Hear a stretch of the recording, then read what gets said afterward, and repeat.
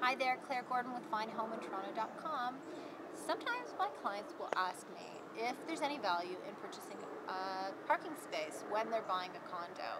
They can't decide. They can either get a nicer property um, without parking, or they can get a property that's fairly nice, but they have to make up for the $20,000 or $30,000 value of the parking space. And what I would say is always, if you can, go for the parking. The reality is that there is only so many parking spaces in Toronto, and if you have a space, your property is going to be worth more and going to be certainly more sought after in the long term. So I would go for the less upgraded space with the parking spot, because long term it's just going to appreciate more. Plus, even if you don't have a car, you can always rent it out and get a little bit of equity from that. Most parking spots will rent downtown Toronto, I'd say between about $100 to $200 a month. Claire Gordon, findahomeintoronto.com. Thanks.